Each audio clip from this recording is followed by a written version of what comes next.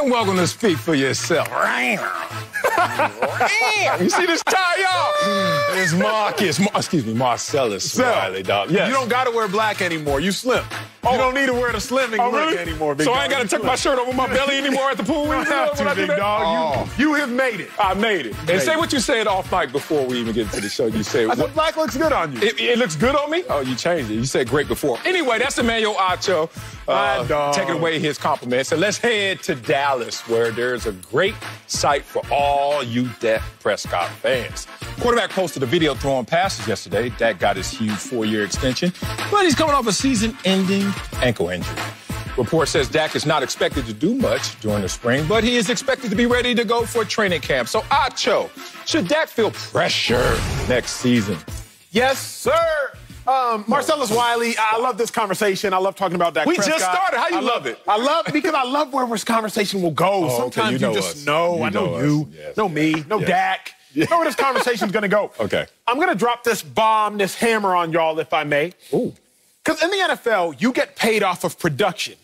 But Dak Prescott got paid off of potential. Okay. So he should absolutely feel pressure. I see, yes. Right? In the NFL, it's not like the NBA. NBA, man, I think this dude is going to ball. Okay. So I'm going to pay him based off of his potential. Yeah. But the NFL, that ain't it. Y'all, the NFL, the game we all love so much, you get paid off of production. What have you done already?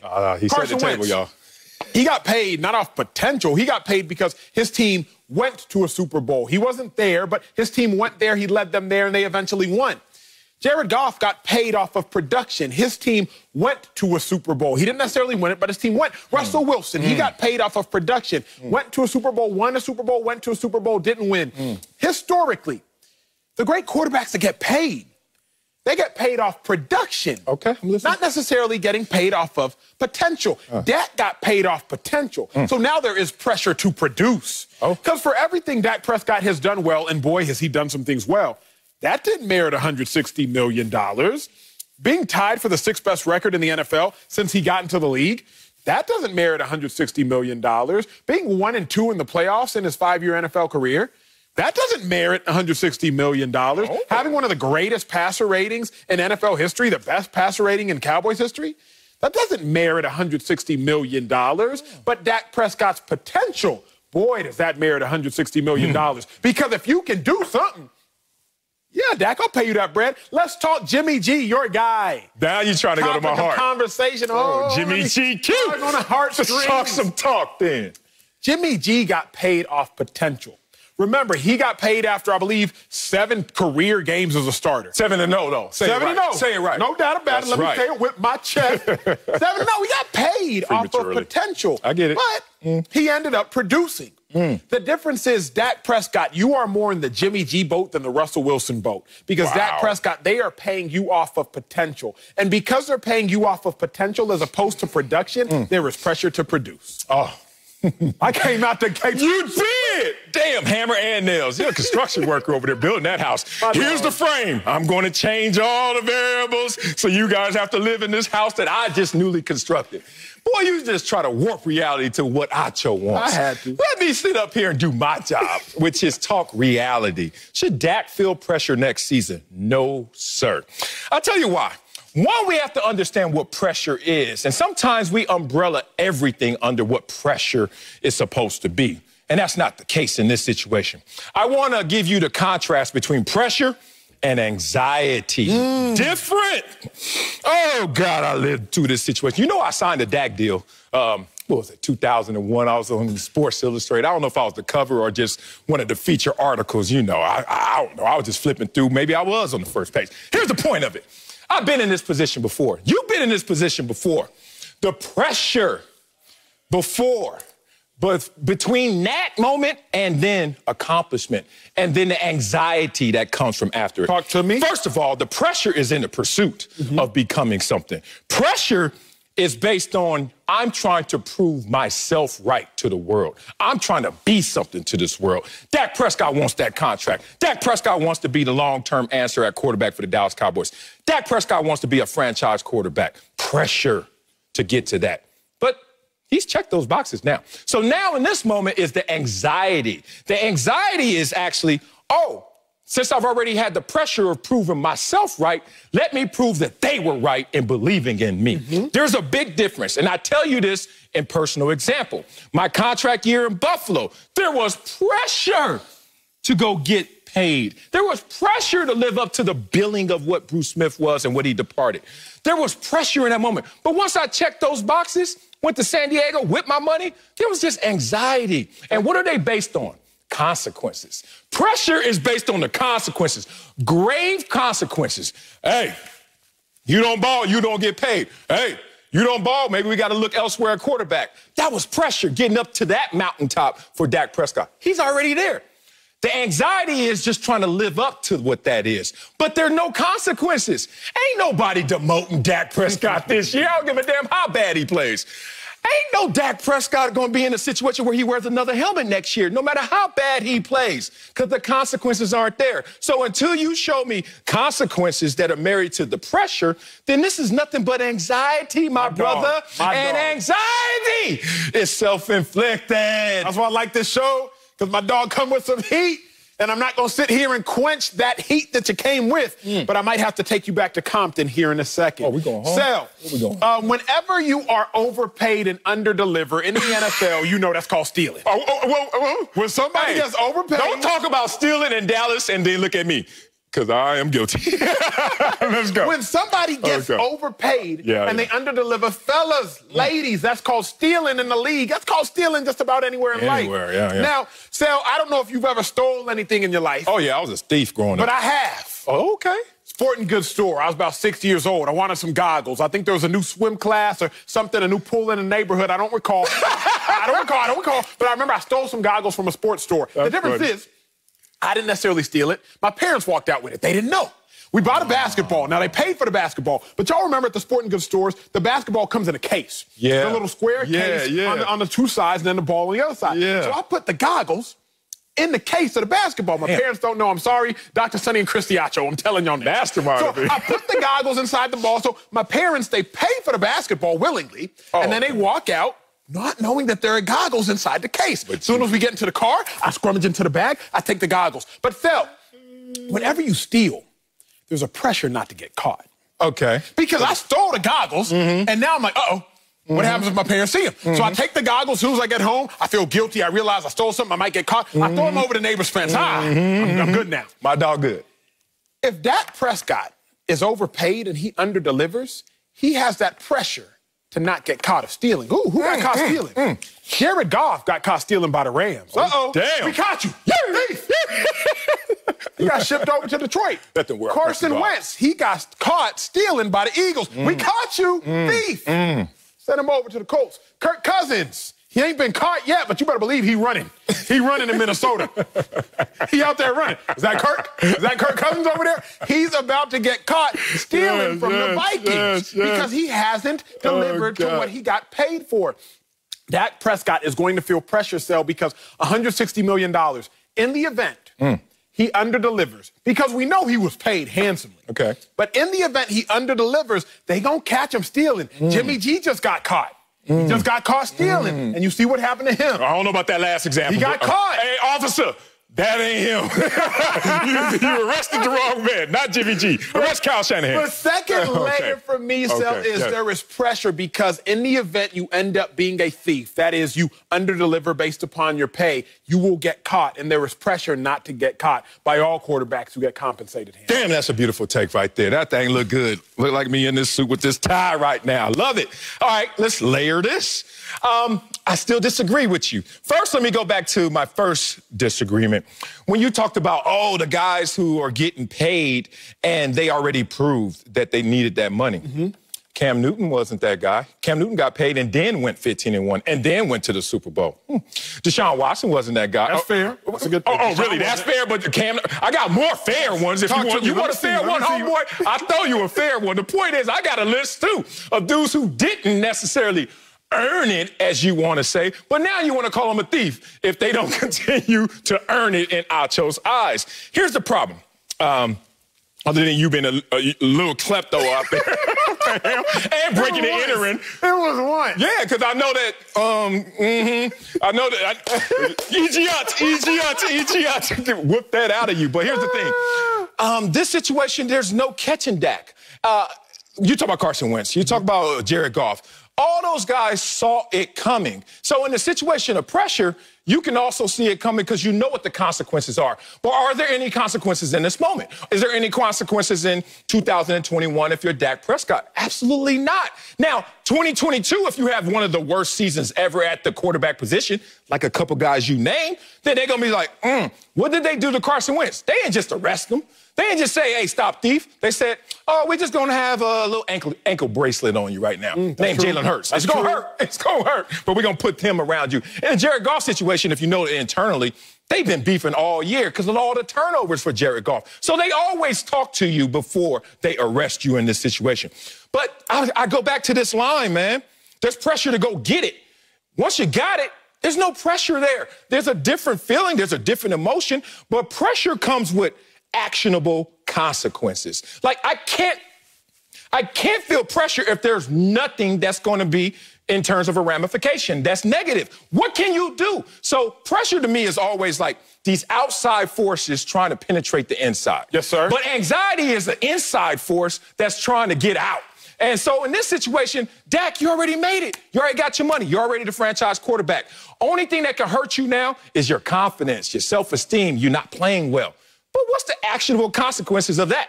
It will materialize, but what can the Dallas Cowboys do if Dak lays the bed this year? Nothing.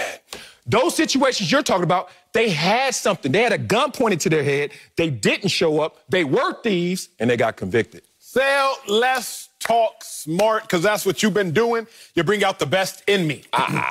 So what we all don't realize, because I just had to learn this, the reason that air is thinner at altitude, right? We always hear air is thinner at altitude because of atmospheric pressure. Well, America, if I can't enlighten you as I was previously enlightened, so why is air thinner at altitude?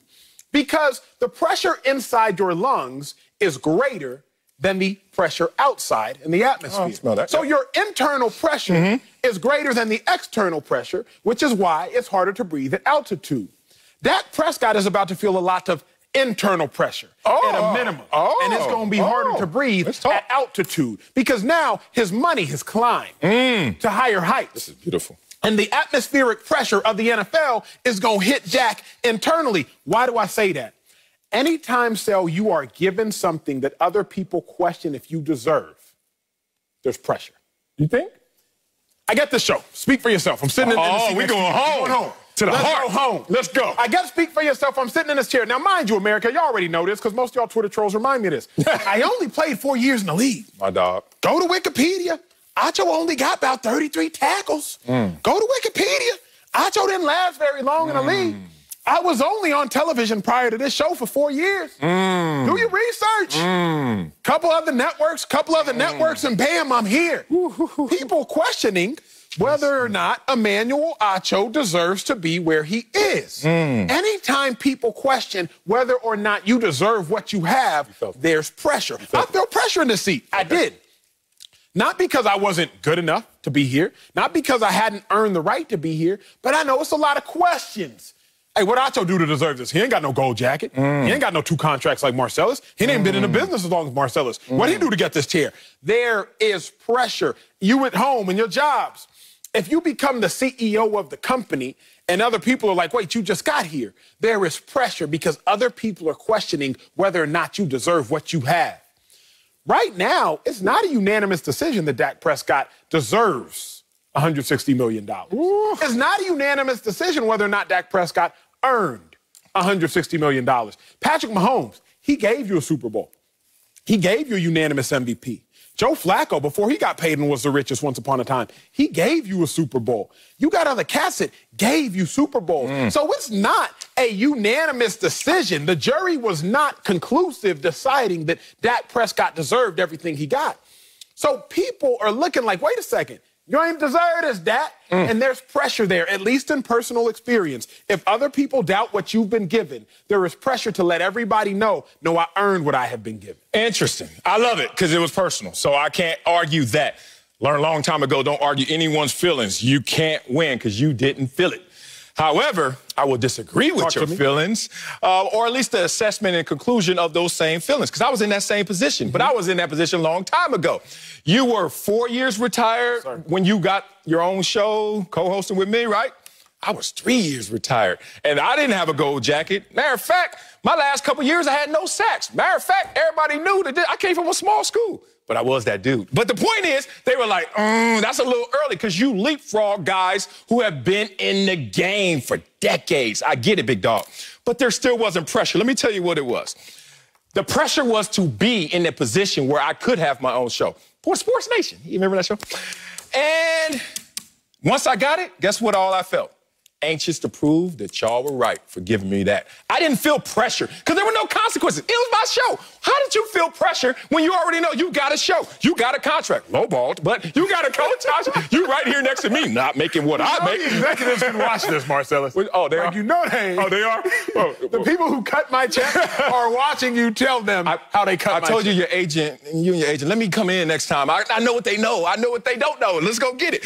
Here's the point of it is, there's just pressure to get the deal, and you're just anxious to prove it once you get it. In this situation, if you're Dak Prescott, why would you listen to naysayers now when them naysayers been yelling at you from hello?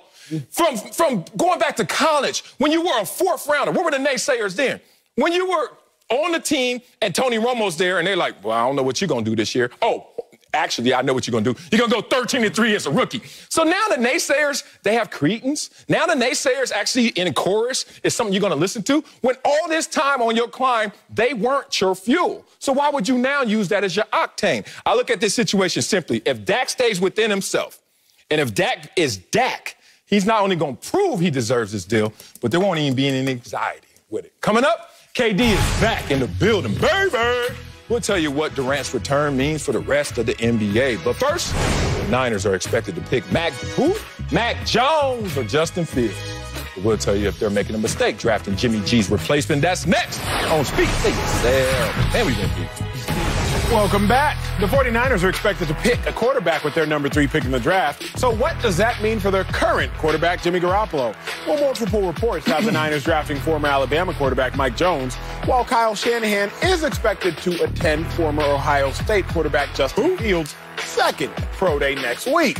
So, Marcellus, got to talk about Jordan, Jimmy G, Q. Will the 49ers be making a mistake drafting Jimmy G's replacement? Yep, absolutely. That will be a mistake. Not even a lateral move, a backwards move for this franchise, who obviously needs to rebound from last year's MASH unit, everyone injured, and also not living up to expectations and supporting that Super Bowl appearance. So there's always a scapegoat. Damn it. There's always somebody that has to take the fall, or at least put them out there on the edge to be prepared to take the fall. And guess who it is in the San Francisco 49ers organization? Jimmy GQ. Good Lord, they picked the prettiest to go out there and do the ugly work, to go out there and take this fall for this team, for this organization. But I asked, and I challenged on our show, Jimmy G, who made Kyle Shanahan as a head coach, is now going to be the scapegoat. But who is Kyle Shanahan? Who is Kyle Shanahan without that last name? Ooh, don't go there, Marcellus. Who is Kyle Shanahan without Jimmy G? Okay, let's go there, Marcellus. All right.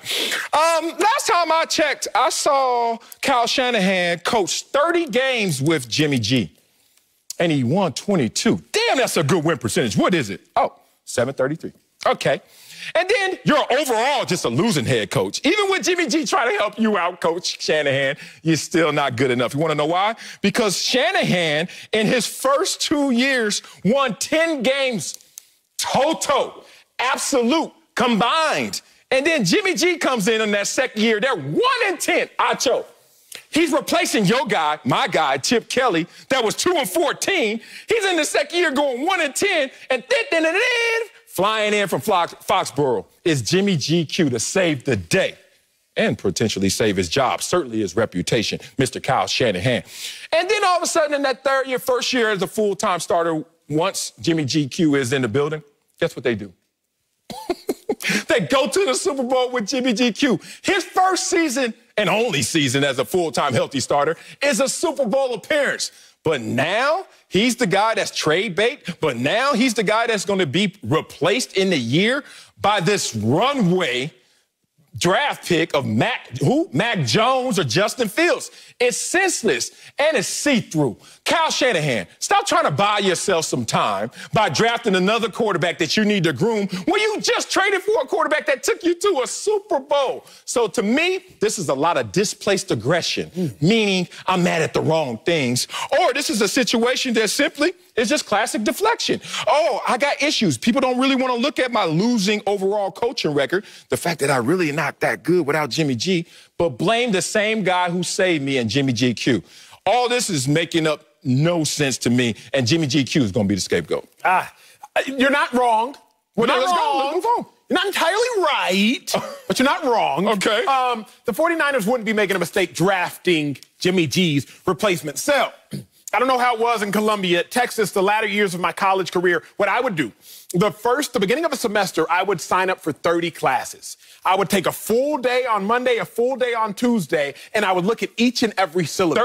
30 hours. 30 hours. Oh, okay. Yeah, 30 hours. Golly, I like Texas. Right? Easy. Like 30, no, no, 30 classes. 30 hours, excuse me, okay, right? So I'm taking 30 hours, a full course schedule. Knowing good and well, I only got to take 12.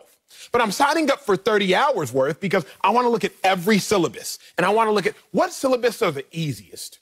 I'm looking at how does this teacher grade, because I want to figure out what classes am I going to drop. It's going to help me get a better grade point average. So the first thing I'm looking at in each and every syllabus after I'm signing up for the 30 hours, what teacher is giving the most amount of credit to attendance? Because attendance, that's the easiest thing to get in a class. All you got to do is show up. This dude. That's the easiest thing to get. Hey, I'm listening. So here's the other kicker. At Texas, during the latter years of my career, you had a clicker. Because all you had to do is your clicker, you could mark as your attendance. You mean go into the classroom, and hit the click, and they thought you were there? You're good. And then dip set? Good. And you out? You Gucci? Yes, because attendance at every level is the easiest thing you got to do in getting a grade. I know you go. I don't want to hear the rest. Let's go. My turn. Here you go. Go ahead. He ain't been in class. Jimmy G. He ain't got a clicker. He ain't got a clicker. Jimmy G don't go to class. Jimmy G ain't got no attendance score. Bro, Jimmy G has missed 25 out of 57 plausible games as a starter. He misses 44%. I'm listening. The easiest thing you got to do is show up. That's the easiest thing. I checked the syllabus. Oh, attendance is 15% of the grade. I'm signing up for that class. In the NFL, attendance is 100% of your grade. Okay. Because if you don't show up, you can't take the test. Jimmy G, you missed 44% of the games, sir. So out of the 17-game season this upcoming year, based upon Jimmy G's statistical history, he only going to play 9 of them. So, Marcellus, even if your guy, Jimmy GQ, plays 9 of the games and wins all of them, let's give him the benefit of the doubt. Let's assume Jimmy G has an MVP caliber season. He goes 9-0 in the 9 games he plays. The 49ers still got to fend for themselves for 8 games. I'm not signing up for that, sir. Draft a replacement because at least you know he is dependable. Draft a replacement because at least you hope he is available. Jimmy G can't even get the first score in a class. I didn't ask him to pass the final exam. I didn't ask him to pass the midterm. I didn't ask him to do the short answer questions perfectly. All I said was, Jimmy G, please show up. And he only shows up 57% or 56% of the time. Wow. First of all, should have went to Texas. Sounds like, damn, you over there doing attendance, and you was like, all right, I'm sold. That's it. Attendance. And if you say syllabuses again, no, syllabi, damn it, syllabi. I remember the first day I said syllabuses. Somebody was like, you got in? Yeah, I got into Columbia. What you mean? Syllabi. Nah, here we go. You bring up 2 words that I want to really focus in on, hone in on. Available and dependable. Good choice of words. Kyle Shanahan's always available. Yeah, he's always there for that losing record at 29-35. He's always there on the sidelines. Yeah, Shanahan right there for all those opportunities. But is he dependable? Oh, is he dependable? Because he's coached 34 games without Jimmy G. He's only won 7. Okay, wait a minute. He's only won 7 with every other quarterback that he touches. But you say he's a guru. You say he's a genius. But he's only won 7 of the 34 games without Jimmy GQ. But Jimmy GQ is the one that needs to be replaced. Because let's not just talk about the draft situation, even though that's the question. This whole offseason. Correct. Maybe even before. I don't know about Jimmy G. Is he really running my offense correctly? Because, you know, we would have really got over the hump. We probably would have won a Super Bowl if Jimmy G just makes that one play. You want to blame it like that. Okay, it's funny you say that because when I look at Kyle Shanahan, this ain't your first time of losing a Super Bowl. There's a headline as it reads, Kyle Shanahan has now suffered through 2 of the most devastating Super Bowl collapses in NFL history. Is there a common denominator between those two? Wait a second, San Francisco, he head coach, Oh, the name, Kyle Shanahan, it was right there under my notes. The same guy that found a way from a lack of good play calling, especially in the fourth quarter, to lose a Super Bowl as a coordinator, found a way as a head coach. But he's dependable, according to Acho, to do it once again with a different uniform, different team, and different title. What? You talk about Jimmy G and his availability, give you some of that, and dependability, give you none of that, versus somebody who's always going to be there and do nothing. Kyle Shanahan, 7 of 34. I need more out of you, Coach. But what do I need more out of, Sel? What? I need something out of a guy. I'm going to bring this all to a head. Let's bring it all to a head. All right. Bring it up. Because I'm not going to disrespect Jimmy G. 22-8 is the start. I'm not going to disrespect him. Here's what I've realized. Yeah. You can win with Jimmy G, obviously, but you won't win because of Jimmy G. Do you know what the 49ers were before Jimmy G? 5 straight seasons. You can win no playoffs. With Jimmy G. With Jimmy but G you not won't a starter. Win because of Jimmy G. Oh. You can lose with a lot of dudes, right? I'm not going to say that losing is easy. You can lose with, they lost with Cap, they lost with Blaine Gabbert. Then this past year, they lost with Mullins, they lost with Beathard. You can lose with a ton of people. Okay. So I'm acknowledging you can win with Jimmy G, but you're not going to win because of Jimmy G. Why do I say that? Yeah. Y'all got the play. We about to run the play. First game of the season. Go no further than the first game of this year. Kyle Shanahan schemes up against first-round pick, linebacker for the Cardinals, rookie. Kyle Shanahan says, wait, I have a 4-2 running back against a rookie linebacker. So I'm going to run a quick little angle route because he's a rookie. 7-yard pass. Marcellus is a 7-yard pass. That ain't far. But in a box score, it goes down as a 75-yard touchdown. Why? Not because of your guy, Jimmy GQ, because Kyle Shanahan says, I am smart enough to out-scheme a defense. You can win with Jimmy G. But as that play just demonstrated, and I have a plethora of plays to pull from, go no further than 2019 Niners against the Saints in New Orleans. You will not win because of him. But you can win with them. If you're Shanahan, get a replacement, somebody I can win because of and win with. Oh, God, that's so messed up. That's such a warped sense of reality. Oh, God, you use a specific generalization, which is one of the things I hate the most in this world. We use one incident and say, see, this is how it is. Wait, no, maybe just the first play here. Let's go further. You don't want me to go to the Super Bowl. You don't want me to go. You can go there. You don't want to go to the Super Bowl with Kyle Shanahan either. We could go there. You really want to go there? Okay, I didn't think so. Okay, let's talk about this situation, because I hate doing a specific generalization, especially to doom someone. Jimmy G is a quarterback, Kyle Shanahan is a head coach. Go, who's better? It got quiet. You know why? Because whatever you want to say about Jimmy GQ, his record's better. He's done way more than Kyle Shanahan has done as a head coach. But for some reason, Kyle Shanahan already comes in with the equity, already comes in with the billing as a genius, and then comes into a situation and is a loser. Like, really a loser. I'm not talking about the person. I'm talking about the performer. I'm talking about what he has done in record. It's way worse than Jimmy G. Why is Jimmy G going to be the one that you say, he's the issue that's holding us back? Maybe it could be you. It's just because you have power. And admit it, when we played, there was nothing worse than taking a fall or taking a back seat to a coach that you didn't think was better than you in terms of what you were as a player. At least I felt that several times. You're like, dog, what are you talking about? You keep saying what I can't do. Can we start to highlight what you're not doing fully and optimally to give us a situation to go out there and win? Got anything for that? The only thing I have for that is this. Is Jimmy G a top 10 QB in your mind? Is Coach Shanahan a top 10 quarterback? Well, if Jimmy G is not a top 10 quarterback, then here's what you're doing as the 49ers. You are trusting that the number 3 overall pick will be able to work his way into being a top 10 QB. Yep. Jimmy G's, 29, 30? I think he's roughly pushing the 30-year-old region.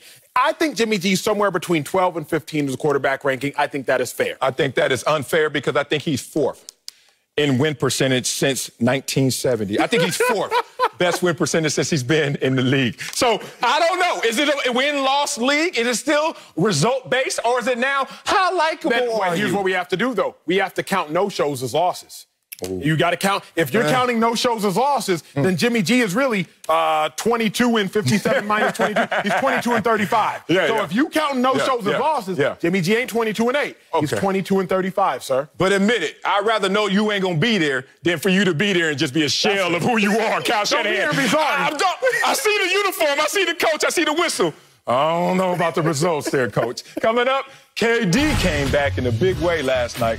We'll tell you what his return means for the rest of the NBA. That's next on Speak for Yourself. For the first time ever, it's a WrestleMania edition of SmackDown. Tomorrow at 8 Eastern, 7 Central, only on Fox and the Fox Sports app. Welcome back. It's time for a rewarding performance brought to you by Capital One. What's in your wallet? Kevin Durant did not disappoint in his return last night after missing 23 games. KD came off the bench and was a perfect 5 for 5 from the field, finishing with 17 points in Brooklyn's blowout win against the Pelicans. Durant said after the game that he, quote, expected to come out here and play the way I played.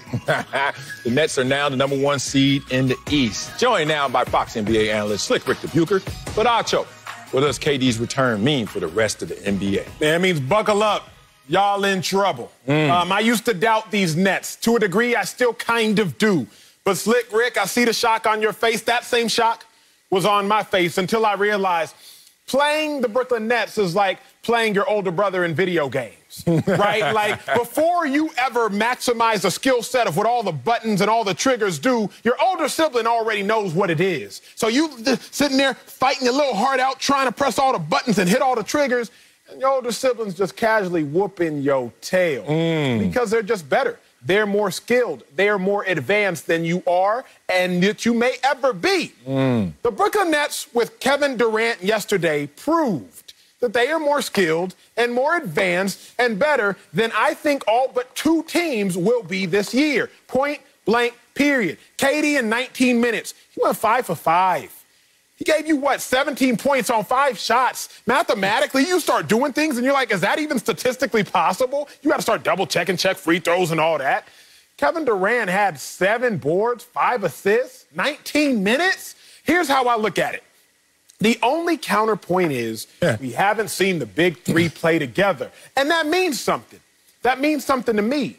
But the fact of the matter is, even without the big 3, they still win 75% of the games. That 75% of the games is the best record in the NBA. Without the big 3, the Nets are 27-9. Without the big 3, they still nice.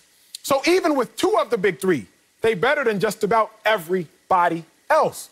So do you even need to worry, oh, are the Nets going to have the big 3? Will the big 3 ever be able to mesh and gel? It's irrelevant because the big 2, whichever 2 there are, KD, Kyrie, KD, Harden, Harden, Kyrie, all it takes is 2 for the Nets to get the job done. For me, everybody else needs to buckle up, except for my Lakers. Oh, stop. Acho, your counterpoint should have been your point. You got to something there. It just took you a while to get there. That's how it be. Look, it doesn't mean anything other than the other offensive stars in the league aren't probably going to get the same level of highlights that they did previously because KD's going to be eating those up. And in the short term, the opponents that the Nets are going to face over the next 10 days or so are not going to get a break with James Harden being out with his hamstring issue. But beyond that, until we see Kyrie, James, KD, Blake, and LaMarcus Aldridge, so we see the full package, we're really not going to know who they are. And I just knew you were going to make way too much out of them boat racing the New Orleans Pelicans, a team that is, let me check, 28th in defense. Would we have expected anything else? They were dead man walking. The Nets didn't prove anything last night. The Pelicans proved that they don't care whether Stan Van Gundy gets fired or not. That was the proof of last night's game. Slick, beyond that, I'm not taking anything more out of that. I expected KD to roll. I got to ask you something, though, Slick, because, yes, the Pelicans' defensive efficiency is terrible. But last I checked, their offensive efficiency is 8th, if I am not mistaken. Last I checked, Zion was 1 game away from breaking Shaquille O'Neal's record. They were tied most consecutive games, scoring at least 20 points while shooting 50% from the field. So the Pelicans' offensive efficiency is something to reckon with. But, Slick, I think the greater point to reckon with is this. We all say, yeah, we can't draw a conclusion until we see the big three. I used to say that very same thing. But what do you need to see the big three for if 2 is enough? If 2 weren't enough, then I'd be with you. But it appears that 2 is enough, whether Harden and Kyrie, whether a KD and Kyrie, 2's enough to get the job done. So we're still sitting here talking about, oh, well, they need those 3 to beat who? I don't think they need the big 3 to beat much of anybody except the Lakers, except Marcellus's Clippers, and maybe the Sixers if they're firing on all cylinders. If we're talking regular season, you are correct. If we're talking postseason, when everything gets more physical and defense becomes an element in this conversation, and the efficiency of who's going to take shots when, and chemistry becomes an important element to it all, endurance, all of that, synchronicity, all of that comes together, then we're talking about a different equation. Look, this is a very hard argument for me to make because I knew from the beginning that they were going to roll teams during the regular season because you just can't prepare for that offense. But when you get to the playoffs, you can. They remind me a lot of the Milwaukee Bucks the last few years and the Rockets from a few years ago, where they would just roll over teams, and they did it so easily. They were never in these possession-by-possession games where at the end of a game, they not only had to score, but they had to get stops. When you haven't had to do that, when you haven't proved that you're capable of doing that, there's going to be a question raised once you get to the postseason, because as we know, by and large, no matter how much you blow teams out during the regular season, when you get to the playoffs, you're going to have those last possession situations. And I dare say a team that's never been in them before is going to be at a disadvantage against teams that have. Look, I don't want to overthink this one. I'm glad Acho is now on my side. You know I'm a Clipper fan to the fullest. But when I saw this super team get put together, I saw these Avengers come together, I said, oh, man, everybody, including us Clippers, are in trouble. It's just that simple. So one word comes to mind. What Clubber Lang say? Pain. Pain for the rest of the NBA because these dudes are not playing. It's literally a big 3 that we haven't even seen form just yet, and it's deadly already as just a dynamic duo. Going against other dynamic duos, the Clippers, obviously Kawhi Leonard, Paul George, the Lakers, when healthy, LeBron James and AD. And then what else? Because think about this big 3. It's KD, it's Harden, and it's Kyrie, y'all. I don't think you understand what I'm talking about. So this year, averaging 81 points to game as a dynamic, as a big 3. No one's close. 13 points per game more than the next trio. And it's Lillard, McCollum, and Trent. That's not it, y'all. Let's go historically. Listen to this KD, Kyrie, and Harden big 3 versus other big 3s and what they've done over the years. Tim Duncan, Manu Ginobili, and Tony Parker were killing it. Y'all remember that? 4 finals appearances and 4 championships. Is that this? I'm not going to, all right. LeBron, D-Wade, and Bosh. Insane, right? 4 finals appearances, 2 championships. Is that this? Golden State Warriors, Klay, Steph, and KD. Maybe that's the closest in terms of talent level, all 3 of the guys. But still, is that this? This is a problem, y'all. We about to watch a versus. Like, yeah, versus being filmed. It's going to be Rob Base versus Onyx. Because Rob Base got It Takes Two to make a thing go right. Right? It Takes Two. That's the Lakers and the Clippers out there trying to win. And then Onyx, y'all know Sticky Fingers? But wait, it gets worse because they got another dude coming off that's just going to kill it. So these Avengers versus all these other dynamic duels, y'all know how this movie's going to end. Ugly for the rest of the league. I always know you guys are in trouble when you start making movie references. That's for sure. Music? We're not going to go to the sports. We're going to go to some other fantasy magical place where defense doesn't matter. I swear Marcellus must have gone into the digital room because I was going to bring back the full screen of what teams rank defensively that won championships. But apparently he went back in there and he burned it so that I couldn't pull it out. But let me tell you, it doesn't exist. The Nets are still ranked 23rd defensively in defensive efficiency. No team has ever been ranked that low and won a championship. Not even the Los Angeles Lakers, who are the defending champions and had Kobe and Shaq. They were 22nd, and they had nothing to prove during that regular season. You guys keep talking about offense, and their offense is amazing.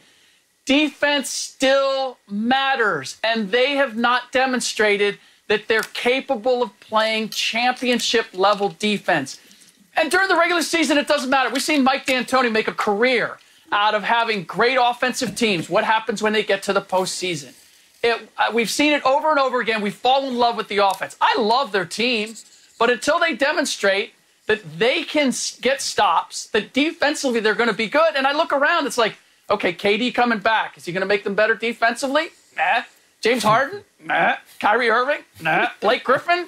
I think Blake Griffin's going to contribute, but he's not a rim protector. LaMarcus Aldridge? He's not a rim protector. So until you guys tell me how this team is going to improve defensively when to this point they haven't, I'm going to say, you know what? I love the show, but I ain't buying any tickets just yet. Nah, Slick, I'm actually with you just at the very end. Oh, I'm with you at the end. I'm with you for the fact of, yes, everything you're saying matters, but it really doesn't matter until, at best, the Eastern Conference Finals, or at best, the NBA championship. Like, that's the only time it actually matters. Because realistically, Slick, like, the Nets are blowing past everybody, even with their terrible defensive efficiency, up and through the semis, up and through round one. Like, they're blowing past everybody until they get to the NBA Finals or the Eastern Conference Finals. So I'm with you come the last 8 or last 14, depending on how long it takes to play out, the last 8 to 14 games of the Nets season. But prior to those last 8 to 14 games of the Nets season, I don't think anything that you're saying is relevant. Your relevancy comes in for the last 8 to 14 games. But until then, I'm buying tickets to the show. Yeah, let's not confuse the fact that they're not playing great defense with the statement of they can't play great defense. Think about this. Right now, all they need to do is... Yes, we can. No, yes, we can. Marcellus, I'm not letting you get away with that. Okay. Like, no. They can play good defense when they want to. They just haven't the entire season. No. Based on what? Like, they don't have good defensive players. See, that's what's funny about you, Slick Rick. I'm going to tell you what happened. A lot of players, when you're out there, let's say you're pass rushing, okay? You want to keep it in sports. You don't like my music. You don't like my movies. I get it. They not always hit their own. No, I like them. I just, Okay, now, here's the real. Since I don't use a move, don't mean I can't use that move, and don't mean I don't have that move in my tool belt. This is a situation where right now, this is a team with the best record in the East against teams over 500. They're good teams. This team has the best record in the East. So why go out there and expend yourself on both ends of the courts when you know that you don't even have to, like Acho said, until you get to the conference finals, maybe, but certainly the championship level. I'm not saying they're not working on defense. I'm saying that they're not going to use all their energy up on that because guess what? They don't even need it. They are plowing through these teams, not even with a big three, not even always with a dynamic duo, and certainly not with defense. If they had showed me at one point that they could play defense, if at some point along the way, or if they had a reputation, or like those Lakers, who were the #1 defense the year before, and I'd say, okay, I know they got that in their back pocket. You're talking about a team that's never demonstrated that they can play that way, and they don't have the personnel that makes me say, you know what, when they need to get to it, they can. First of all, when have you seen them under the pressure of needing to do anything other than shoot the lights out? You have not, so don't go there and make the assumption that it's not in their tool belt. Last night, I watched Utah play Phoenix, the 2 best teams in the NBA. That ain't it. And then you talk about the Lakers, if healthy. We don't even know. That's not it. And you talk about my Clippers. Okay, that's close. That's not it either. Where have you even seen it necessitated to see the defense? Let alone, they plowed through the whole Western Conference without KD, and now you're saying they need to show you defense to know it's in the back pocket? Marcellus, we got the Philadelphia 76ers coming up playing the Brooklyn Nets in the next week. Oh, that's the answer? We'll see right there. To me, that's the team that's going to demonstrate defense matters. Well, Philly can't get even out of their own way. I mean, if they're healthy, we'll see what Philadelphia does. But right now, with the addition of Harden, since they got Harden, it's been a different team. And as we see, not even fully loaded and still killing everybody. Coming up, I'm mad at you, Slick, right now. Is Josh Allen the best quarterback in the AFC? Not named Patrick Mahomes? I'll be back. We'll answer that next on Speak for Yourself. We'll come up with a good movie one, I'm telling you. Got a little shiner over here from that one yesterday. Good luck. That might have been the best take I've ever heard from anybody, not even just you, Acho. That was amazing. You're watching Speak for Yourself, Marcel Swally with the amazing Emmanuel Acho. Let's go to my old stomping grounds where he can still feel me when I land. Buffalo. Josh Allen is coming off a season where his Bills finished 13-3 and had their best record in 30 years. Patrick Mahomes is considered to be the gold standard of quarterbacks, especially in the AFC, but over in Buffalo, Allen finished second in MVP voting last season and is eligible for a big contract extension. So, Acho, is Josh Allen the best quarterback in the AFC? Not named Mahomes. Yes, he is. Who are the quarterbacks in the AFC in question? We're really talking about one man. That's that dude, Lamar Jackson. Okay. Yeah, that's the only person that really can enter the conversation. Just about Justin Herbert. He young. Chill out. Yeah. So it's really Josh Allen or Lamar Jackson. And what I think we all need to understand is that Lamar Jackson is an amazing player, one of the greatest, most talented players we've seen come across this league. He won a unanimous MVP. That he did.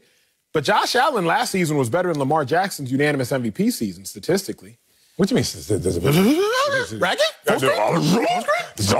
Josh Allen's completion percentage last year was higher than Lamar's completion percentage unanimous MVP season. Josh Allen had more total yards last year than Lamar Jackson in his unanimous MVP season. Josh Allen had more total touchdowns last season than Lamar Jackson in his MVP season. Only where Lamar Jackson has Josh Allen beat is in interceptions, where he beats Josh Allen by having 4 fewer. So, literally, Josh Allen last year was a better quarterback than Lamar Jackson in Lamar Jackson's prime. By no means does this a knock on Lamar Jackson. Lamar Jackson is a dude. But I think we just have to remember, what Josh Allen did last year. The real reason, though, I would say that Josh Allen is probably the best quarterback in the AFC, not named Mahomes, is this. He can do it both ways, meaning he can give you the statuesque quarterback. He can sit there in the pocket if he needs to. Remember, last year he was 5th in the NFL in passing yards. Or he can be a runner if he needs to. Since he entered the league in 2018, at the quarterback position, he's second only to Lamar Jackson in rushing yards as a quarterback. So you slice it, you dice it how you want it, he gonna give it to you. You want a quarterback that's a runner? Josh Allen is top 3. Lamar Jackson, Kyler, Josh Allen. Lamar Jackson, Cam, Josh Allen, depending on what your flavor is as a running type of quarterback. You want a quarterback that's a passer? Josh Allen is top 5. Top 5 last year in passing yards, top 5 in passing touchdowns. For that reason, he is the second best quarterback in the AFC, not named Mahomes. Oh, man, I disagree with what you're saying right here. But it's true. You know me, I'm emotionally rooting Lamar Jackson. I just love it. Kind of taking me back to high school when a girl would see somebody else with her same outfit on in school. It was like, but she ain't wearing it like me. You know what I'm saying? Like Lamar Jackson looking at Josh Allen numbers like, a little better. Ain't doing it like I do it, right? That's how I feel about this. But, yeah, I got to give the nod to Josh Allen, my Buffalo brother from another. You know why? It's not so much about Josh Allen versus Lamar Jackson, because I think that they're the same dude, just balanced differently. So I would say let's lean into who Josh Allen is as a passer more so than we do as Lamar Jackson as a passer. But I also would lean into Lamar Jackson more as a runner and his mobility than I would Josh Allen. So if you look at the balance of the scales, they're going to be in the same place, but different things highlighted. The real thing we're saying, what I really believe what we're saying is we trust the NFL's Assistant of the Year, Brian Daboll, over Greg Roman. Evolution and growth in the passing game, especially in Baltimore, seems a little stifled versus what we're seeing develop in Buffalo with Josh Allen. I remind people, year 1 with Josh Allen wasn't that good. 10 touchdowns and 12 interceptions. Not that full screen, right? Year 2, all of a sudden 10-6 record, and you saw 20 touchdowns, 9 interceptions. Improvement, double in touchdowns. Then you talk about last year, 45 total touchdowns, drew 10 interceptions. Year 3, 13-3 record. We see that growth. With Lamar Jackson, it's been this, and that's not the same trajectory. So I look at a Greg Roman and say, unless you want to open it up for Lamar Jackson, we won't see the full complexion of Lamar Jackson's game. So going forward, it's not an indictment on Lamar Jackson. It's just, yeah, guess what? I trust Stephon Diggs over Hollywood Brown. Fair. I trust Cole Beasley over whoever you're going to say. Willie Snead last year, or you want to say Sammy Watkins this year if he ain't in the cold tub. Point being, I just trust everything around Josh Allen more so than I do right now in Baltimore. Got to bring in Fox NFL analyst Bucky Brooks. So, Bucky, Josh Allen, the best quarterback in the AFC, not named Patrick Mahomes? I'm going to say this in Spanish. No, he's not. He's not. You silly. He's not. He's not. He's not. I cannot believe y'all are sitting up here making this argument about Josh Allen and how great of a passer he is and how he exceeds Lamar Jackson when we only have 1 year of proof. 1 year. 2 years, his completion percentage have been in the 50 percentile. When we think about the standard being 65% in today's game, first 2 years he was in the 50 percentile. Last year he had a great year. Great year. Touchdowns, only 10 interceptions. But am I supposed to forget those first 2 years? Also, besmirching an MVP winner, not a runner-up, not someone who was on the podium who didn't get the gold medal, but we're talking about the silver medalist. And we're saying that, look, his silver medal means more than Lamar Jackson's gold medal. I'm not here for that. I'm also not here for the fact that you guys are talking about Josh Allen being the ultimate winner, the second best quarterback behind Pat Mahomes. Well, when I look at Pat Mahomes' career record of 38-8, do you know who's right behind him? Lamar Jackson. Josh Allen is 28-15. What are we talking about? His best year is on par, maybe with Lamar Jackson's best year, but Lamar Jackson's odd years still exceed what Josh Allen has done. To me, it's a moot point. It's a non-argument. It's Patrick Mahomes, Lamar Jackson. Then we can have the conversation about Josh Allen, Justin Herbert, and the others. Bucky, you make a very good point. You really do. You genuinely do. I'm not upset at it. But Marcellus in shows past has made a better point. Castell, you made an analogy one day about, I think it was the sacks you were getting. 1 year, you got like 6. Well, no. Then you better start higher. You made a point about you can get 10 sacks, then 8 sacks, and then I know 6 the point. sacks. I know the point. I lived it. Yeah, you want the point? You go, Sal. You go, Sal. You go. Yeah, you started off on my 6. That's why I was getting cut. That's where they were like, it's a rat, right? Well, let's stop that. I always talk about it's not just the amount, it's the order in which you get that amount. So 0 sacks, 5 sacks, 10 sacks. People are like, oh, that's the dude. Versus a guy who got 10 sacks, 5 sacks, and 0 sacks. But they the same dude, potentially. At least in production, they are 15. But it looks different. So Josh Allen's going to win in the court of public opinion, like he just won with Acho and myself, because we see it going continuously up. We see this for Lamar Jackson so far. And it's not on you, Lamar. It's on Greg Roman, big dog. Look, I can hear Giselle, Tom Brady's wife, right now saying, Lamar can't call the plays and throw the touchdowns. That's on Greg Roman to do something, do his part. And you're right, because Lamar Jackson is going to be in a situation where he's hindered. Look at the receiving core. We are now betting on Sammy Watkins to save the day. Not betting on his talent and the potential, because it's second to none. We're betting on him being available, and I just can't make that bet. I'm going to Vegas and staring at the dealer like, nah, I ain't got no chips for this one. I got to let Sammy Watkins prove it to me. You got to also make Greg Roman prove it to me. Been an offensive coordinator for 8 years, top 10 in rushing every single year, and bottom 10 in passing every single year, including the unanimous MVP year. So, Bucky, all I'm saying is I get that the off years for Lamar Jackson are better than Josh Allen. But the on years, just slightly different. And then the projection years, oh, it's not a contest right now, unfortunately. It's not a contest because we're projecting that a guy played, I would say, look, because you're a math major, so one of these things doesn't look like the other. So when we think about this, the 69% completion rate that Josh Allen had last year doesn't look anything like those other years when he was in the 50 percentile. So is he more likely to repeat what he did last year or to go back to who he has shown earlier in his career? The odds would say he's more likely to be that 50% completion percentage guy than the guy that almost completed 70% of his passes. Now, what I'm saying, Lamar Jackson and Josh Allen are right neck and neck. But if we have to talk about accomplishments, I would say Lamar Jackson's accomplishment gives him the win at the tail of the tape. he has been an MVP. He has been recognized as being the best player in the league. Josh Allen doesn't have that. So we can say, oh, next year will be the year that he overtakes it. But until he's done it, can we really say that he's going to do it? I'm more inclined to give Lamar Jackson the nod, even though Josh Allen's supporting cast will make it more likely that he can get closer to that than Lamar Jackson's crew. Here's my issue, Bucky, with your logic. You're an incredibly brilliant man, but I found a small issue with your logic. Bucky, 3 years into Josh Allen's career, 2 of his years have been relatively bad, but there's that 1 year, this past year, the most recent year, that was outstanding. Astronomically, statistically, it was great. And you're looking at his 3-year sample size, and you're saying he's more likely to revert back to the first 2 years because 2 is greater than 1. However, Bucky, if you were to look at, I don't know, call it a toddler who learns how to walk late. They don't really learn how to walk until they're 2 years of age. See, Bucky, once you learn how to walk, you don't revert back to crawling, even though that 3-year-old spent more time crawling than walking. Because once you learn how to walk, Bucky Brooks, you just walk. And then you start to jog, and then you start to sprint.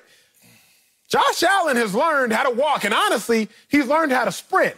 And I think the point Marcellus and I are both making, and it's not necessarily an opinion, it's just based off statistical evidence, them at their height of sprinting, Josh Allen has just run a hair faster. Not a ton, a hair. Remember, Lamar Jackson led the league in passing touchdowns a year. He was unanimous MVP with 36. Josh Allen threw 37 last year. Lamar Jackson had 4,300 total yards the year he was unanimous MVP.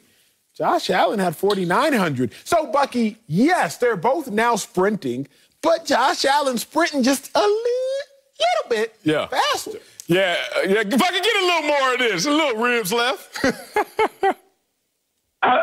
Okay, so he has 1 year where he exceeds Lamar Jackson, and we're banking on that 1 year over the 2 years who he's shown to be early in his career. Okay, I get that. So what we're saying is Josh Allen is an ascending player based on the example that you used with Marcellus and the sack rates and the numbers and all of those things. Okay, that's a fair argument. I can understand that when it comes to Josh Allen. I will say this, though. Josh Allen's best performances have also come when he has had more around him. Stephon Diggs was an absolute baller before he arrived in Buffalo. So now you add a number 1 receiver to the lineup. Oh, lo and behold, it's not a coincidence that Josh Allen plays better. My contention would be this. If Lamar Jackson has already reached those heights without a Stephon Diggs in his camp, how much better would he be if they supplied him with a legitimate wide receiver? So if we're banking on production and what could be, I would say that there's more meat on the bone in Lamar Jackson's career and what he could do based on that than based on what Josh Allen has done with a tried and true proven veteran on the perimeter. Man, we have a lot of competing interests and thoughts in this conversation right now. Carson Wentz learned to walk, run, and then fell down, caught the yips, forgot how to do anything, move. So, Acho, I push back with Bucky's point of, like, be careful because it can go the other way as well, including that for Josh Allen. What we're talking about also is ascension. Like, Josh Allen's ascension is clean. It's 10, 20, 45. Like, we see it, right? Versus who touched the higher bar even in the roller coaster. So you're Bucky over here saying, well, look at Lamar Jackson, though. He's a unanimous MVP. But he still didn't touch the bar as high as Josh Allen did in his clean ascension. That 45 total touchdown year eclipses even Lamar Jackson's MVP year. I got to get to this. It's simple as this, man. Living through an adverse upbringing, you know, a lot of people want to tell me that I'm an exception. No, I just follow the rules to become an exception, but there are rules. And typically one of the rules is the rich get richer. Success begets success. You want to know why? Because look at what's surrounding Josh Allen versus what's surrounding Lamar Jackson. Look at the neighborhood Lamar Jackson lives in with the Ravens versus Josh Allen. Brian Daboll, Greg Roman. Oh, God. Look at the school, the resources, the supporting cast. It's not the same, man. So everything is supporting, helping to cultivate what Josh Allen can do in terms of growth. Unfortunately, we don't see that same ripe soil over there when you talk about Lamar Jackson. Lamar Jackson is more of the rose that grew from the concrete. Coming up, Dak is back on a football field. And the Cowboys have big expectations, but we'll tell you if more pressure is on their quarterback or Mike McCarthy. Spicy time. That's next on Speak for Yourself. The Cowboys are ready to hit the reset button after a disappointing 2020. Now, Dak Prescott had a season-ending ankle injury. Say that 5 times fast. But the video he posted yesterday shows him throwing passes. Now, Dak signed a massive 4-year extension, and the report says he's expected to be ready for training camp. That's great news for Mike McCarthy since the squad finished 6-10 in his first season in Dallas. Now, we got Bucky Brooks back with us, but Marcellus, after you say season-ending ankle injury, 5 times fast, who's under more pressure this season, Dak or Mike McCarthy? I'm going to say Mike McCarthy. Surprised myself in this situation. One, I have to just start off with this. Mike McCarthy, the distance between your highlights, your great moments as a coach, is starting to become even more distant. And that's the problem right here in this situation. Because this is a world of second chances. I get it. But no matter what people try and tell you and lie about second chances, 2 chances comes with 2 strikes. I'm going to say it again. 2 chances, you're at the plate with 2 strikes before you even take the next swing. Because people don't really forgive and forget. Oh, they remember. And guess what happens? In this situation, if you're the Dallas Cowboys, you're Jerry Jones, you're Stephen Jones, you're sitting there, last year, forget about it. But let them mess up again this year. All of a sudden, it starts to add up. All those things you thought they forgot, receipts. They start to say, okay, wait a minute. We're sorry this year, 2021. We only won 6 games last year. Then the 2 years before he came here as a head coach, losing seasons, didn't make the playoffs, and he had to take a coaching sabbatical just to get his mind right. Get his mind right, get his coaching philosophy right, and these are the results. So be careful if you're Mike McCarthy, because Dak Prescott just got paid. They hit that reset button when you get paid. Trust me, I know. So in a Mike McCarthy situation, if you don't hit the ground running this year, and they go back to last year's receipts, and then the last year's in Green Bay receipts, and then this mysterious coaching sabbatical, it's going to add up wrong for you, Mike McCarthy. Yeah, Sal, you said it in the A block, bro. You said that you didn't think Dak Prescott had a ton of pressure because what are his ramifications if he struggles this year? That's fair. And if I want to extend that point, Mike McCarthy, if you don't make the playoffs this year, you're likely fired. Ooh. And who knows if you will be a head coach again. Why are you likely fired? Because who are the quarterbacks in the NFC East? Daniel Jones, Jalen Hurts, question mark, or Ryan Fitzpatrick? You by far and away have the best quarterback in the NFC East. Mike McCarthy, you also may confirm the doubts that people already have about you. What are those doubts? Can you actually coach without Hall of Fame quarterbacks? Because remember, Mike McCarthy, your whole career, you done had Brett Favre and Aaron Rodgers, 2 dudes that are in the Hall of Fame or going to be in the Hall of Fame when it's all said and done. You had 2 Hall of Fame elite caliber quarterbacks. But with Favre and Rodgers, you got a 64% winning percentage. Now, just with Aaron Rodgers, you still have a 64% winning percentage. But without them dudes, you only got a 37% winning percentage. People are starting to wonder, Mike McCarthy, can you really coach like that?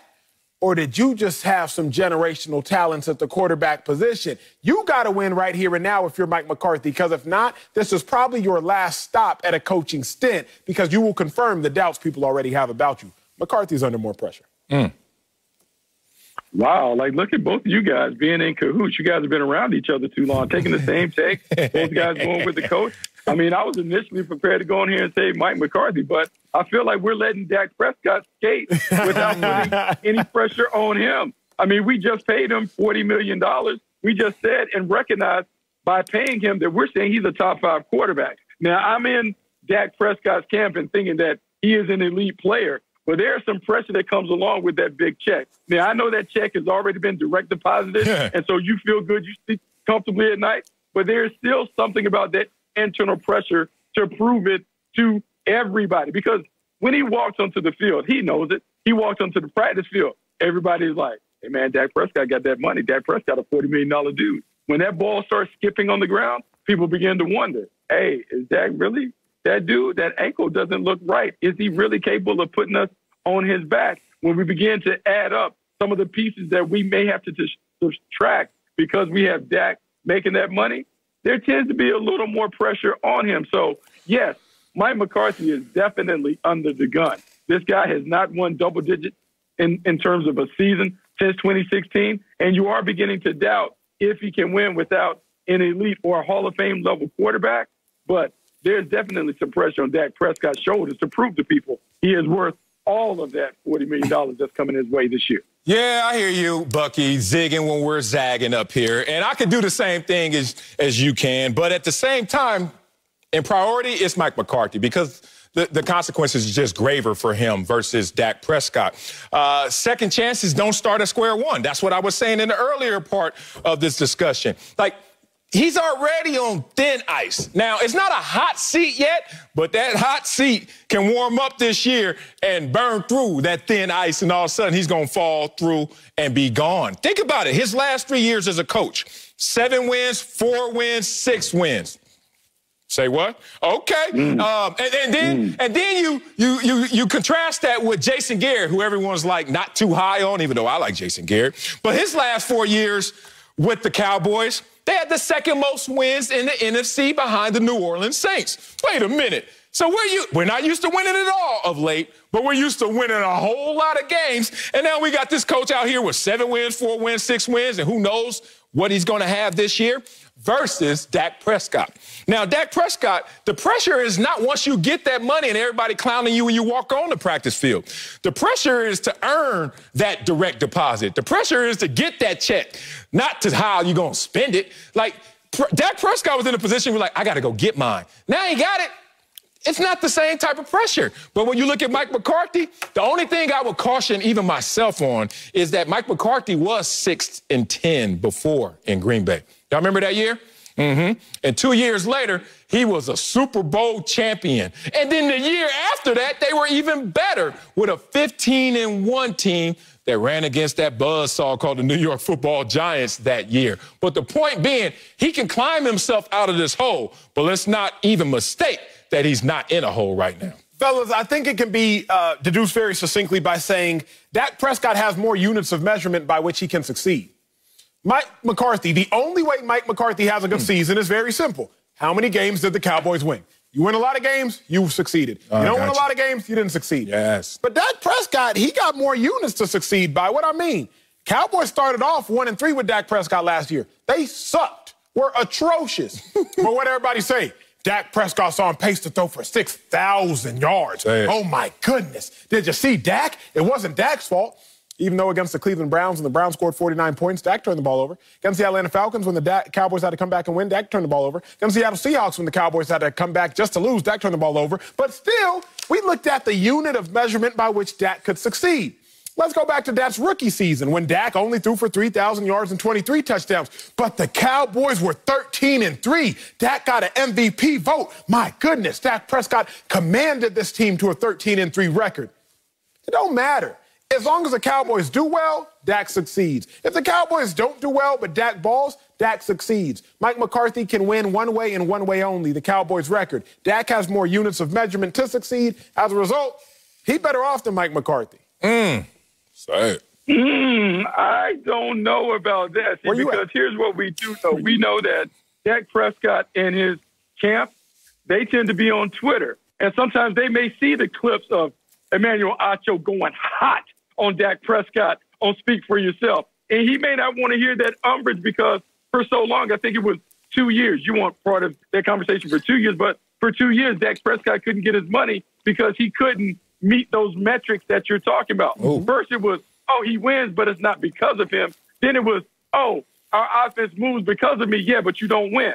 So he is under pressure to now not only deliver the individual statistics, but now he got to deliver the dub. That is tough because this team still hasn't changed much. When you look at the free agent addition, they haven't added enough to say that this defense is going to be whole. And then with Dak Prescott coming off of that ankle injury, we still don't know if he's going to be the Dak Prescott that we last saw that was carted out of the stadium. So the pressure is on him because with this money comes greater expectations, and those greater expectations not only include him balling out of control where we can see him in the same light of Patrick Mahomes, but he also has to ball out of control where we see the Cowboys in the same light of the Tampa Bay Buccaneers and other tournament participants. Is that going to happen? I don't know, but the pressure's on Dak Prescott to make sure that it does happen. Nah, big dog, this is not about that. Nah, this is about trust issues. This has nothing to do with anything else, but who do you trust more? Do you trust a coach that hasn't had a winning season since 2016? Or do you trust a quarterback you just paid that has never had a losing season when he starts and finishes that same season healthy? And he's only been injured one season. So Dak Prescott always shows you if he's available, he's going to go out there and win ball games for you. It's a trust issues conversation because now you're going to bet on Dak. Like all of us up here, say what we want. You're going to bet on Dak in terms of who do you trust more to go out there and do their thing. Mike McCarthy as a coach and Super Bowl head coach, is he going to do that again this year? Or is Dak going to ball out and we'll see where the Cowboys take all of those yards and touchdowns?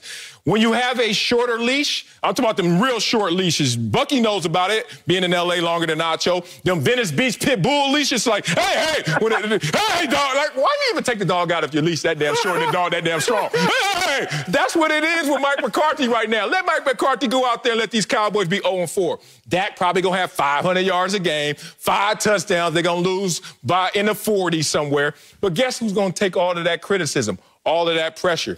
The guy that you kind of didn't trust in the first place, Mike McCarthy. Coming up, LeBron and AD are out right now. Yep.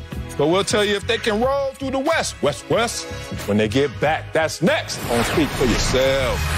Spit them out. Spit them out. Let's head back to the NBA. Lakers are 4-5 in their last 9 games without LeBron and AD.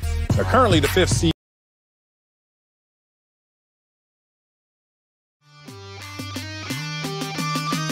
No mercy.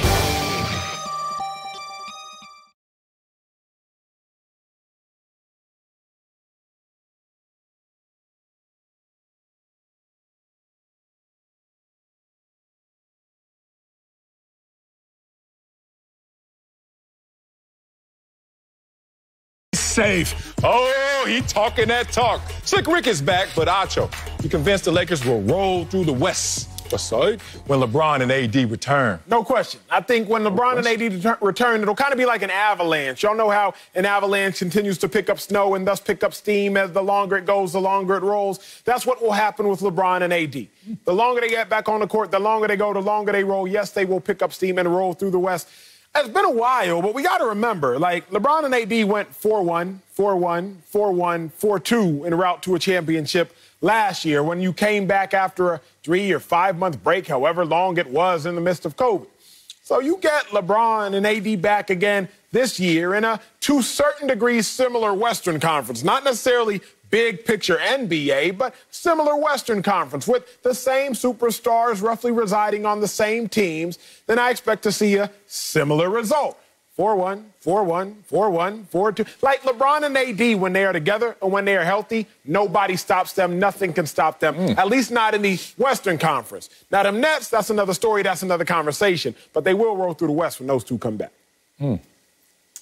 Any surprise that Kevin Durant makes his return, and lo and behold, LeBron James jumps out on social media and goes, hey, I'm still here. I'm still here. I'm coming. Look, no, we keep making this false equivalence between what the Lakers did last year after the shutdown and what they're capable of doing when AD and LeBron come back from their personal shutdowns. Here's the problem.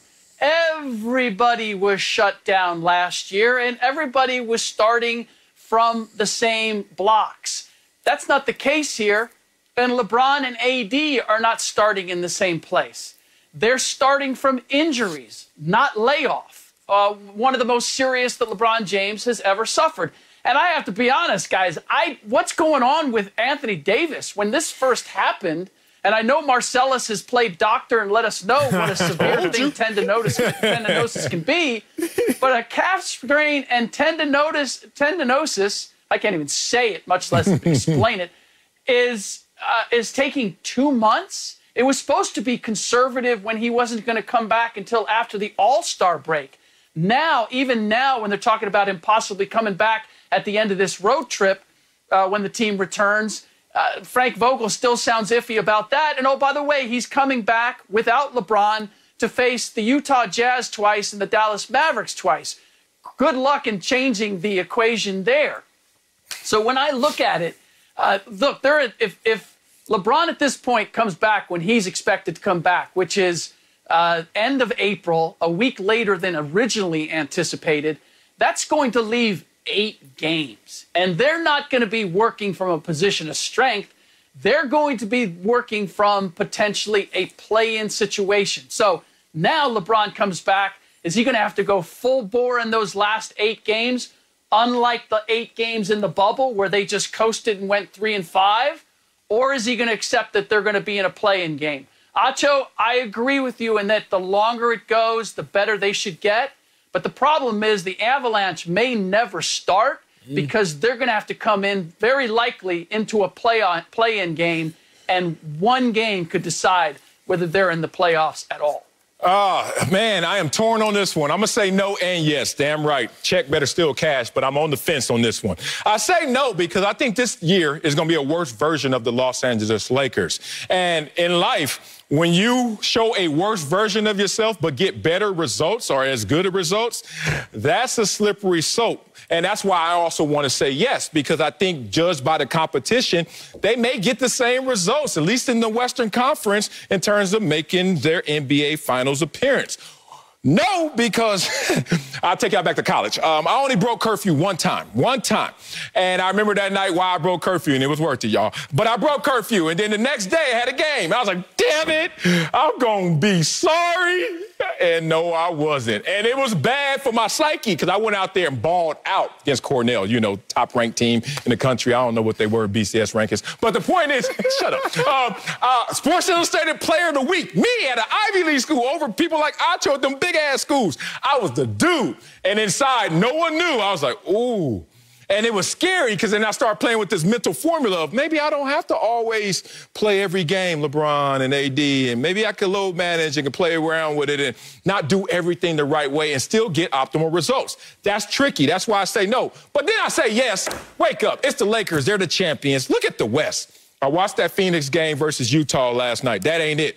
Utah has not made the Western Conference since 06-07, and Phoenix hasn't made the playoffs since 2010. So when the lights are brightest, I don't trust them just yet. Denver Nuggets lost to the Lakers last year, Western Conference Finals. Have they made up that gap? They look a little better, but I'm not sure. And my Clippers, we haven't even been in the Western Conference Finals ever. So, yeah, I think the Lakers are still primed to roll through the West.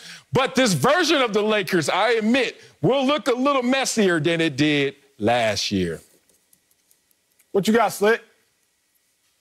To me, the Lakers, and I'm surprised that Marcellus has not pointed this out, that the Lakers, to me, are the mirror or the opposite of the Brooklyn Nets. Defensively, they are still as tough as they're still ranked at the top. Yeah. Offensively, they are 23rd. And if you look at the last 20 years, teams that have ultimately won the championship, there's only a handful that were ranked outside of the top 5 overall between offense and defense and the balance there. And the Lakers right now, if I'm not mistaken, are sitting 7th. The Brooklyn Nets are sitting 8th. And so that's another reason why I'm not buying that the Lakers are the same team that they were last year. Acho over here arguing with me off camera, y'all. I'm going to let y'all know that. Look. This year, Lakers ain't going to have 5 months in the bubble and the Tesla charger sitting there activating all those guys and getting themselves reset. It ain't happening this year that way. But just based on the competition in the West, I will admit it's different. I remind you, Slick Rick, because you love to bring up last year and that bubble and how the Lakers were ever able to respond to it. And every team had the same advantage. Yeah, so do you hear this? Yeah, I do. Every team had the same chance. Nah, I give it to you like this, Acho. In track and field, there are better starters and there are also better finishers. Correct. So last year to me was like running 100 and telling Ben Johnson, just run the first 50, stop, go back to the blocks, run another 50, stop. He gonna win every one of those races. But they didn't have the war of attrition like you're supposed to have in every season, like you're gonna have this year, where Carl Lewis says the last 50 is when I'm strongest. Go Clippers, Carl Lewis style. We'll see how we finish this race. Clippers into this conversation? It was a reach. Coming up, the Bucs are the champs. But we'll tell you if the Packers or Rams are the biggest threat. That's next on Speak for Yourself. 100 meter each. The Buccaneers must really love boat parades since they became the first team to return all 22 of their Super Bowl starters since 1994. But they will have competition. The Packers have the reigning MVP in Aaron Rodgers and have been in back-to-back NFC Championship games, while in LA, the Rams made a huge move, trading for Matthew Stafford. So, Sal, who's the biggest threat to the Bucs in the NFC? Is it the Packers or the Rams? The Packers. Duh, the Rams got a quarterback never even won a playoff game. How the hell you gonna bet on that? Oh, you are? No wonder you so bad in Vegas. I've heard stories about Acho in Vegas. It helps build casinos. That's all I heard. Oh, man, it's not even close if you want to compare them just to the Rams. I like the Rams roster. A lot of unknowns. But with the Packers, a lot of good knowns. Let's talk about this team. Tied with the Chiefs, with the best record last 2 seasons. Okay, that'll get you into the position to fight for a championship. Let's talk about the Packers that led the league in points per game last year. Oh, yeah. One of 2 teams that had a top 5 receiver and running back. Oh, yeah, got the league MVP. Oh, yeah, look at me, all these stats. And one of 4 teams with a top 10 offense and defense. Balanced, brother. But you want to just bet on the surging, I'm assuming, surging Rams with the unknown quarterback with the monstrous arm. I like all of that, but I'll go with proven results. Knocking at the door, knocking at the door. Maybe one day the door will open up, because I saw it before. Teams that lost back-to-back conference championships all of a sudden crack through and get to the Super Bowl. Remember those 2004 Philadelphia Eagles? They were in a conference championship every single damn year. 2014 New England Patriots, conference championships. Then they go there, and they beat the Seahawks in the Super Bowl. So there's precedence for it as well, but I'm betting on the MVP and the balanced squad. Yeah, big dog, you knew where I was going. Your boy going with these Rams, and because you talk about the Packers knocking on the door, they might be punching in the key code, but the problem is the more times you punch in the wrong key code, eventually you get locked out. Access denied. Exactly. Oh. And I think the Packers, they might just be locked out, and it's because they're doing it to themselves. The management has decided that they are content being good. And remember, good at times can be the enemy of great. So you bring up a great point, a point that many people home are probably thinking about. Matthew Stafford, he ain't never won a playoff game. Who's going to bet on Matthew Stafford? He ain't never won a playoff game, let alone win a Super Bowl. Yeah.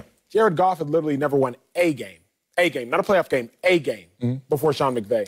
Wins 11 games, goes to the Super Bowl. So if Jared Goff, who has never won a game, can go to a Super Bowl with Sean McVay, then Matthew Stafford, who just hasn't won a playoff game, I trust can make the climb as well. Give me the Rams, because a limiting reactant for the Rams' success had been the quarterback position. Now you have one of the most talented quarterbacks in football. You got Aaron Donald, generational talent at the defensive line. Ain't no D-tackle winning no Super Bowl. You got Jalen Ramsey, generational talent at the cornerback position. Ain't no quarterback just going to be the only reason. And you got the coach-quarterback combination that can rival the coach-quarterback combination over there in Tampa. Yeah. I got my money on the Rams as a challenge. You can add on it up. That's good. Coming up. Does Dak Prescott have the best wide receiver group in the game? We gonna answer that. My answer's gonna be yes. Next, speak for yourself. Dak Prescott is expected to be back in the Cowboys huddle next season, and he will have a lot of weapons to choose from. Pro Football Focus says Dallas has the strongest wide receiver group in the NFL, with Amari Cooper, CeeDee Lamb, and Michael Gallup leading the way. So, Acho, does Dak have the best weapons in football? Man, he absolutely does, big dog. Absolutely. You got 3 receivers that are 1,000-yard receivers. CeeDee Lamb went for 935 last year. Amari Cooper, he's had 4,000-yard seasons, and Michael Gallup had a 1,000-yard season just a year ago. Plus, you have a running back in Ezekiel Elliott, who's supposed to be a top 5 running back, paid like a number 1 running back. So you got 3 1,000-yard receivers plus a freakazoid running back. Yes, to me, that is greater than the 2 tandems in question, right? The Buccaneers, you got Mike Evans, you got Godwin, and you got a question mark at running back. Fournette, Ronald Jones, whoever you like, however you slice it, however you dice it. You would say Gronkowski, but I don't know how we feel about like a 32-year-old Gronk going to be this year, throwing him into that conversation. Antonio Brown not currently on a roster. Or the Chiefs. But the Chiefs got Tyreek Hill, Travis Kelce again, question mark at running back. Clyde Edwards-Helaire hurt often last year. Mecole Hardman, young, can make some plays, but I don't think that combination is the same as the Cowboys combination. Cowboys combination, that trio was 4th last year in receiving yards, and they played the majority of the season without their starting quarterback in Dak Prescott. I think they do have the best weapons, and the only way they don't is if Dak underwhelms. If we being real, like, give Tom Brady them weapons for the Cowboys have, he would be lights out. Give Mahomes the weapon the Cowboys have, they would be lights out. So Dak Prescott, I think, will make these receivers even better than they would be anywhere else. And if they aren't, there's only one person to blame, and it would be Dak Prescott. No, you're wrong about that, and you're wrong with the blame as well. It's the Tampa Bay Buccaneers. I admit there's a talent conversation to have, who has the most talented, but the best weapons is not just about what you have, it's about how you use them and what you're using them for. They haven't lived up fully to that talent level in terms of their receiving core consistently together. Obviously, because CeeDee Lamb was a rookie. So we have to see him be consistent. We'll see what he does this year. He'll have the opportunity to show us what he is. But in terms of consistency, is Amari Cooper the most consistent wide receiver leading this charge? You could say, well, last year, no Dak Prescott. But it's still been a roller coaster ride in terms of Amari Cooper and consistent production at times. Certainly with Michael Gallup. Let's talk about that. How you went low, high. Well, I don't know about last year. It kind of went away. So they're still trying to figure out their formula. So when I hear the question says best weapons, I just think of a jammed gun in Dallas, whether it's, Dak drops it, and then somebody else trying to pick it up, and then you're with backup quarterbacks, and y'all didn't have the right ammunition. Whatever you want to say about this collective, it's not the same as Tampa Bay. Think about Tampa Bay. They have better players in their room. Why? Because when they had individual success, they didn't have team success. They said, we're still here as capable bodies, but let's go out there and win it all. And still have those 1,000-yard receivers on their roster. And who knows what's going to happen with AB going forward. You didn't want to bring up Ezekiel Elliott and his decline. I will. You didn't want to bring up the offensive line and them being 26th and 29th in pass and run blocking. You didn't want to bring up the defense that's going to contribute to the offense not having as many opportunities, because that is a 31st rush defense, 28th scoring defense. You add it all up, it's going to have an impact on the wide receiver group, which it did last year. But so when we ask the best, I'm answering that question like independent of the conductor or independent of the driver. For example, so give them the same quarterback, same situation. Yeah, same situation, right? Because I feel you when you say the Cowboys may be more talented, but they're not better, right? You say the Bucs are better, okay? Because of what's the results and the production. And that's my point. And the Cowboys. And where I go is like, big dog, if we're talking about like what car is better, then we got to go independent of the driver. Okay. We're just talking about what car got the better features, what car can do more, what car has better torque, what car can go from 0 to 60 faster. When I look at the Cowboys, Zeke, Amari, CeeDee, Gallup, to me, that's more than Evans, Godwin, question mark, and Gronk. Like, you talking about 4 bona fide dudes to 2.5 bona fide dudes, and Gronk, Evans, and then Godwin, like, keep going. What happened to O.J. Howard, your favorite player? Remember? You don't want to talk about that anymore. All I know is, in terms of production, I have seen more consistent production out of the Tampa Bay Buccaneers, in part because CeeDee Lamb is so young, in part because of some of the production roller coaster ride that we've seen, certainly with Michael Gallup, in part because of Zeke's decline. Like, you're giving me, if we went to the store, Big Five, and it was a jersey buy, yeah, I'm going to probably go get more of those Cowboys guys because of talent and name appeal. But if you want to talk about putting up the numbers and actually seeing the receipts and results, stay in Tampa Bay with me, big dog. Coming up, Antonio Brown is working out again with Lamar Jackson. Should he be a Raven or in Tampa? We'll answer that next. Speak for yourself. Antonio Brown posted videos working out with Lamar Jackson and his cousin Hollywood Brown yesterday. Now, this is deja vu from his offseason workouts last offseason that sparked Ravens rumors. AB has been linked in free agency to the Seahawks and a return to the Super Bowl. But so still, where should AB play next season? Oh, man, he should play where he played last season. He should play where the getting is good in Tampa Bay with the Buccaneers once again. One, you know that they love you and how they will show their love. And AB started to show the love back. Week 15 through the playoffs. Oh, who was first in receiving touchdowns? AB started to hit his groove. So go back there, sign a short-term deal, 1-year deal, Juju Smith-Schuster style, and line yourself up with that new TV money and get paid long-term going forward. Stay in Tampa. I feel you, Sal. It's one of two places. It's either Tampa, and I respect that option, or it's the Ravens, right? If I'm in the league at this point in AB, you're for the most part a solidified Hall of Famer. The only reason you won't be first ballot is because of the off-the-field drama. So either go somewhere where you can play with family and be featured as the #1 receiver, because you still have #1 receiver talent, or go somewhere where you can win a ring, and that's in Tampa. In Tampa, you have very high chances of winning a ring, so you can go back there, go back home, probably be the #2 or the #3 behind Godwin and Evans, or Baltimore maybe win a ring, but you're rocking with your fans. Yeah, I like that, the Baltimore opportunity, because if he goes out there and gets them over the hump, Bingo. with Lamar Jackson, and they can fix that passing game, something special there. That's it for us. Fox Bet Live is next, and enjoy this time.